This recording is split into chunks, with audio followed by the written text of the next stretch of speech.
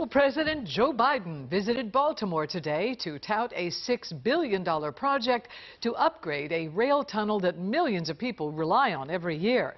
We are talking about the Baltimore Potomac Tunnel that Mark and Amtrak commuters use every day. The tunnel now has a new name, by the way, the Frederick Douglass Tunnel. And WJZ is live. Avajoy Burnett is along Maryland Avenue and Falls Road, where the president made the announcement today. Avajoy. Hi, Denise. Well, this is significant because millions of people use this tunnel as they travel on trains every single year, and it is a major bottleneck. The tunnel is 150 years old, and so the president was here earlier today to announce these changes, and this is something that he knows personally because as a U.S. Senator, he traveled this route many times from Washington, D.C. to Delaware.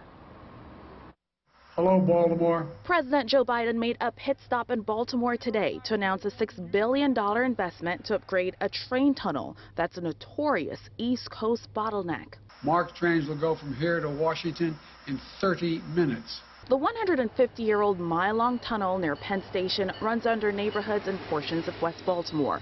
When work is done here, trains could go as fast as 110 miles an hour, as opposed to the 30 miles per hour that they run right now because of the steep twists and turns inside the tunnel.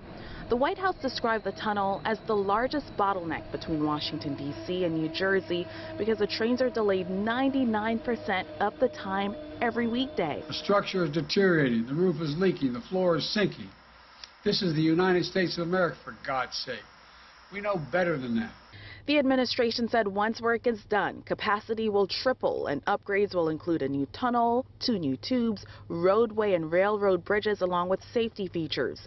Funding from the infrastructure bill that passed in Congress last year will pay for a bulk of the project. It's also expected to bring 20,000 construction jobs. When you do something like this and spend money on creating jobs, on improving quality of life, on improving infrastructure, it's just a positive issue. The Baltimore Potomac Tunnel, relied upon by MARC and Amtrak as a conduit for millions of travelers every year, will now be called the Frederick Douglass Tunnel, after the famous abolitionist who escaped Maryland for his freedom. That name was not given by accident, because we're talking about an acknowledgement and a celebration of someone who believed that we don't have time to do right, that the time to do right is now.